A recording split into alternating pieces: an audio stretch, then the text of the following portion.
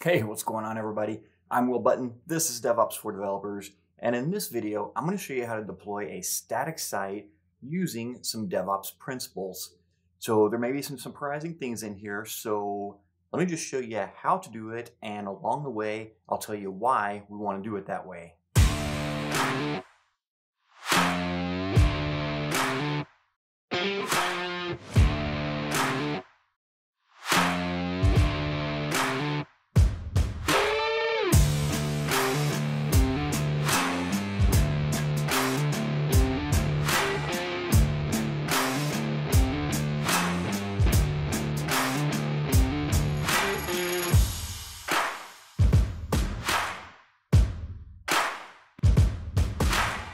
So first, let me just show you the website that we're deploying here. It's this site, trustified.io, and it's a really simple website, couple of static HTML pages, nothing spectacular to it at all. And if we take a look at the application code, it's straightforward as well. So I'm going to check all of this into my Git repository, and I'll push that up to my repo on GitHub. And if we take a look in GitHub, all of the files are now there. So now I'm actually going to log into Cloudflare. That's where we're going to be hosting this application using Cloudflare Pages. So I'll log into that. And then I'm going to go to the Pages menu in Cloudflare, create a new project, and I'm going to connect that to my GitHub account. I'll select the right account there and then install and authorize it for the repositories within that organization. And I'm actually going to limit it to just the repository that I'm going to deploy here.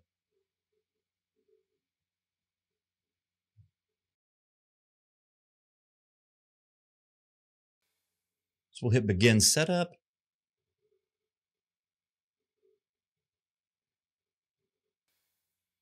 And if we look through the frameworks here, we'll actually find Hugo, which is the application I used to build this application. The output directory is public, which is where the static files get generated to. So that's where we want to deploy from. And now it's going to go ahead and kick that off. And it's pretty straightforward here. It's going to run the Hugo build process. It's going to clone my Git repository. Or actually, it's going to clone the repository, then run the Hugo build process. That's going to take a little bit of time. And if we look, we've got an error down here, something about a return function that's not defined. So the reason that it had that error is because Cloudflare by default used a different version of Hugo than I did. So I'm going to go into settings and set a couple of production environment variables here. The first one is going to be the Hugo version that I need Cloudflare to use to run the build process, and that's version 0.97.3.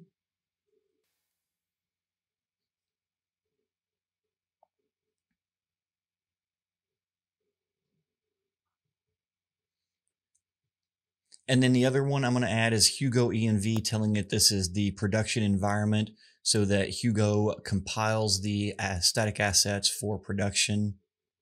So now we can go back into our deployment, retry that, and it should succeed this time.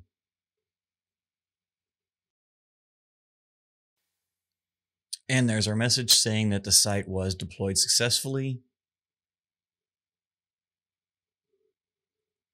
And so now if we click the link that they provided for us, there is our deployed website.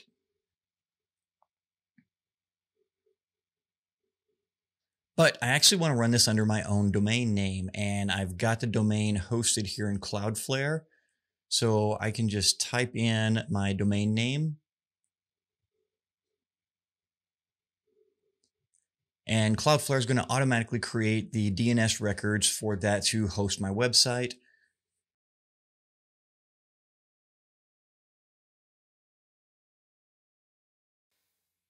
And so sure enough, if we go to trustified.io, there is our deployed website under my domain name. And check that out too. We've also got SSL with it as well.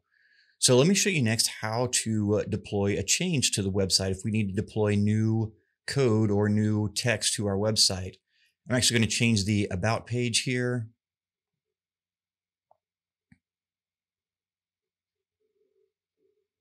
And we can just put in something really simple right here. I'll come back and clean this up.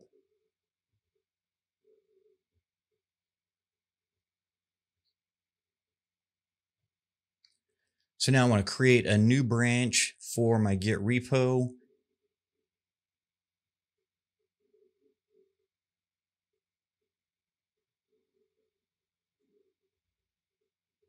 And then I'll commit the files that we changed for this request and push those up to GitHub.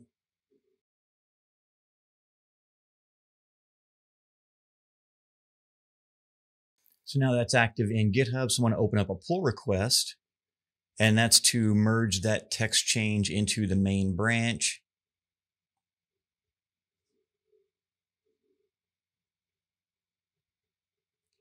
I'm going to go ahead and merge that in. And so now that does a couple things here.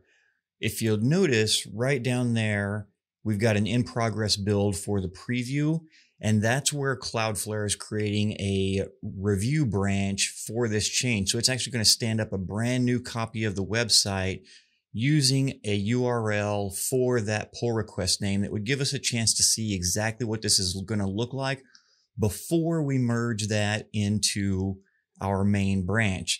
Now, I already merged the code, the pull request in there, so I kind of blew that opportunity, but that's a good tool to have if you want to review your code on the deployed site before actually committing it to your main branch. So there's our deployment log, the production build completed. You'll notice that the preview build failed, and that's because it was missing the same environment variables. But now if we go out to our About page on our live website, there's the text that we just recorded. So that was pretty straightforward, right? And let's talk real quick about why we want to do it this way. Because a lot of static site generators, a lot of static sites in general, it's common for the developer to just push that code up to the website from their workstation. And I like this approach a lot better, because what if the person who has access to push to the website is out on vacation or leaves the company? Or what if everybody on your team has access to write to production? Now, even if you have a good team and really trustworthy coworkers, it still opens up the possibility for things to go wrong and make changes to your website that you weren't intending to. So by removing the ability to deploy from your desktop or your laptop, we're just making it a safer environment. At the same time, we're also adding some automation into this so that we make sure that everyone follows the same process for getting code to the new website. So you'll make your changes in your local GitHub repo, and then you'll push those up, open a pull request.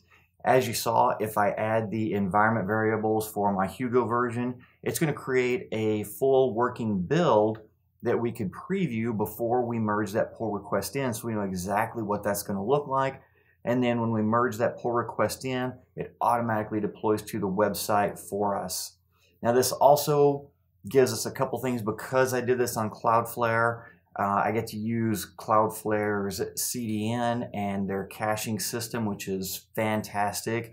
So we'll also get those benefits as well. So there you go. Really simple change, simple to set up, but you get some pretty cool features as a side effect from that make your workflow a little bit better, a little more streamlined, and a little more automated. Hope you enjoyed that. If you want to learn more about other DevOps tools or try to figure out how DevOps integrates into being a developer, check out the DevOps Roadmap. It's a really cool guide that I created that helps you find things that you already know and then understand how those are linked to different DevOps topics. And so check that out, and I'll see you in the next video.